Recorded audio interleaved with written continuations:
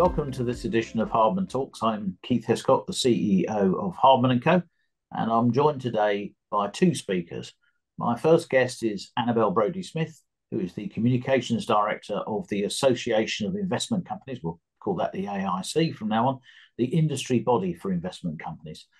Annabel's a veteran of the AIC, and I'm very pleased to have you here today, Annabel. I am absolutely delighted to be here, Keith. Thanks so much for inviting me. That's good to hear. Thank you. My second guest is Riccardo Bindi. Riccardo works alongside me at Hardman Co, and he and I recently published a note on investment companies that focuses on equity income. UK equity income investment companies are a big sector, and we asked whether investors should consider investing in global income funds as well as UK equity income funds. Riccardo, welcome. Thank you. So we're here to talk about using investment companies to generate equity income and the excellent work that the AIC has published on what it calls dividend heroes. But Annabel, can we start first with the UK equity income sector? For those investors who don't know, can you briefly tell us about its characteristics? Oh, yes. Well, it's a really popular sector with income seekers. It's about £12 billion. So it's the seventh biggest sector of our AIC sectors. It's got 20 companies, so there's lots of choice. And the average yield is 4.3, which is pretty strong yield from an equity income portfolio. It's currently trading on a 4.5% discount, which shows there's actually quite a lot of demand for this sector actually at the moment. And it's got some really well-known companies. So we're talking companies like Dunedin Income Growth, which celebrated its 150th birthday last year, but also some other, older companies like Merchants Trust, Edinburgh Investment Trust, Lord of Venture Corporation, some familiar names there. Thank you. And Annabelle, could you do the same for some of the global sectors we mentioned as report as well, like the global equity income, the global and the Asia Pacific, just to give us a bit of a flavor for what those sectors are like? Oh, yeah, that would be great. Well, the global equity income sector, again, well established sector, about 5.4 billion in total, six companies there, an average yield of 4%, just a little bit lower than that UK equity income sector. And again, we've got companies like Scottish American, often known as Saints, which also celebrated its 150th birthday last year. I actually went to their party. But also companies like JP Morgan Global Growth and Income, which was launched in 1887, Murray International, very well-known name in the global equity income sector. And it's got a dividend growth of about 4%. Actually, that's the 5-year dividend growth. So that's the global equity income sector. Moving on, the global sector, second biggest sector, over 30 billion. So big old sector, not just focused on income, it's a combination of income and capital growth. So the average yield is 1.3%, but of course that's really going to vary when you look at the companies. And we do have 13 companies in that sector. It's currently trading on 12.8% discount. Pretty good dividend growth over 5 years, 7.4%. And I have to mention the oldest and long investment trust with the longest history, F&C Investment Trust, which was launched in 1868, which was around the same time as the last public hanging. So just put that in historical context. Yeah, they were more excited about the hanging. They really should have been more excited about the investment trust, but there we go. And then you also mentioned the Asia Pacific equity income sector, which is relatively new. We only launched this in March 2021. 5 trusts, good yield of 6%. Currently trading on around an 8% discount, around 2 billion of assets.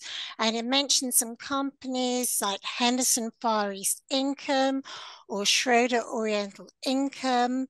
And it has, again, a good dividend growth record over the last 5 years, 4.8%. Fantastic. And would you say generally, I mean, what we've seen a lot over the last couple of decades, there's definitely been a shift away from domestic investing to global. Is this something you've seen in the AIC universe as well over the last 20 years? Well, I think it is the case. I have to say, I think investment trusts are a little bit different. As I've explained, we have these big global investment trusts with a very long history. But we also have extremely well-established UK companies. So I think we have seen more interest globally. But those UK companies with those long established records, fund managers which have been in position for a long time, and of course, although they invest in UK companies, a lot of the companies they invest in will be big companies. They'll be getting their revenue from around the world.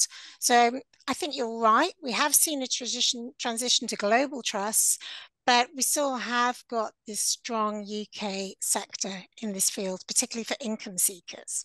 Annabel, that's great. Now, I mentioned dividend heroes at the beginning of this interview, which is a term the AIC coined. Could you just explain what a dividend hero is, and can you give us some examples, please? Absolutely. Well, I can tell you that my colleague and I came up with the term dividend hero in 2009, just during the financial crisis. Very tough time for income seekers. A lot of companies really slashing their dividends, and investors really wanted to know that whether they could trust those dividends going forward, whether they were going to see stability of dividend income. And we came up with dividend heroes. So it's what it is the companies that have increased their dividend every year for more than 20 years. Wow. And we actually have 20 companies now that have increased their dividends for more than 20 years. And over a selection of sectors, but a lot actually in the UK equity income and global sectors. So it's perfect that we're talking about those sectors right now. We also have the next generation of dividend heroes, and these are companies that have increased their dividends every year between 10 and 20 years. And we have 28 of those over a broad selection of sectors. I have to say about the dividend heroes that we actually have 9 companies that have increased their dividends for more than half a century, more than 50 years. And I'm going to talk about some of those that have got the longest record. I thought that would be interesting. So I have to mention the City of London Investment Trust. He's managed by a stalwart of the industry. I was very flattered that you described me as a stalwart at the beginning. But, Job Curtis has been managing that company for 32 years. It's a UK equity income trust. It has got the longest record, 57 years of dividend growth. And it's a big company. It's nearly 2 billion. It's got a very attractive yield of 5.1%. And it is trading pretty much at par at the moment. Which shows, I think, that there's a lot of demand for it. It's trading at asset value. People want that stability of income. And then moving on, we could talk about some of the global trusts here. So Bankers has got a 56-year record of dividend increase, which again, phenomenal. It's managed by a manager called Alex Crick, which I have to say every time I say his name, it makes me smile. He's a great manager. It's got a 2.4% yield. It's in the global sector, so it's providing yield with a combination of capital growth, which is why it's got that slightly lower yield. It's called Bankers because it was set up by 7 bankers. And it's on a 14% discount. It's been performing very well. And, it's another great company. And then the last one I thought I'd mention is Alliance Trust. Again, on the 56 years of dividend increases. Just quite incredible. Big company, 2.9 billion in size. 2.3% yield, trading a 6% discount. And what's interesting about this one, and the manager I know there is Craig Baker. There's a couple of managers there, but they actually outsource the fund management to fund managers that usually only institutional investors can access. So it's quite good that us retail investors are getting, a window on the institutional world and getting access to these sort of managers. And it's been performing really well. It's up 16% over a year and up 199% over 10 years. Quite a big allocation to the US. That's brilliant. Thank you, Annabel. Could you also, before we wrap up, maybe, remind some of our viewers of the differences between the closed-end funds, i.e. investment companies, and open-ended funds, particularly when it comes to paying out income? Because I think a lot of investors aren't 100% sure about that. Yeah, well, it's actually a very important difference. Open-ended funds, when they receive income from the companies they invest in, they have to pay out all of that income to their unit holders, so to their investors. So what happens with open-ended funds is that in good years, they probably pay out perhaps a little bit more income than the investment companies, but in bad years, their income can really suffer because they can only pay out what they get in. Whereas with investment companies, they have a really unique income benefit. They are able to hold up to 15% of the income they receive from the companies they invest in their revenue reserves. So what they basically do is they hold it. And then when there's a rainy day, and what we know about investing is unfortunately there's always a rainy day. So say recently or during the pandemic is a classic example, or the financial crisis, when times are tough, when dividends are being cut, then they can draw on that reserve to boost their dividends. And that's why we have this incredible record of dividend increases, which is something that is incredibly reassuring to investors. And I'm going to give you a figure because I think this really demonstrates it. During 2020, during the pandemic, we looked at the investment companies with a yield of more than 1%, and 85% of them increased or maintained their dividends. We looked at the same sample for open-ended funds.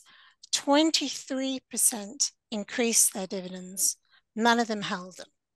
And I think that just gives you an idea. If you're looking for that stability of income, that it's coming in, that you're relying on it, then the investment companies do have a great advantage.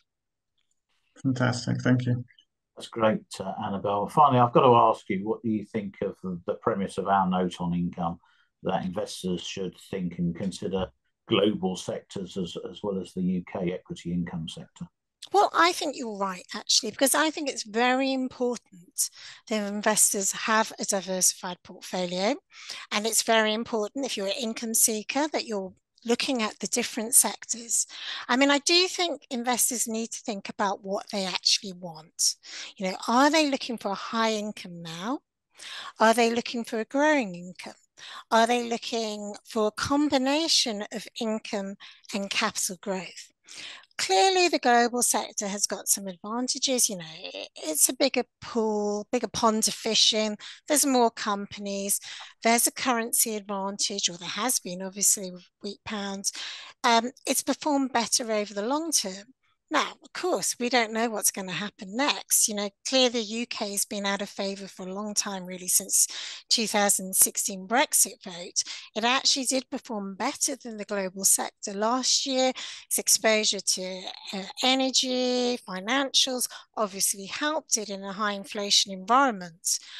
So I think it's important to consider both and to have a diversified portfolio. But I think you're right. It makes sense to look at the global sectors as well as the UK equity income sector. Annabel, thank you very much for your time. You're very welcome. I've really enjoyed talking to you. We recommend the AIC website for investors. It's got a wealth of resources there. You'll find more detail about the dividend heroes that Annabel's talked about on that website as well.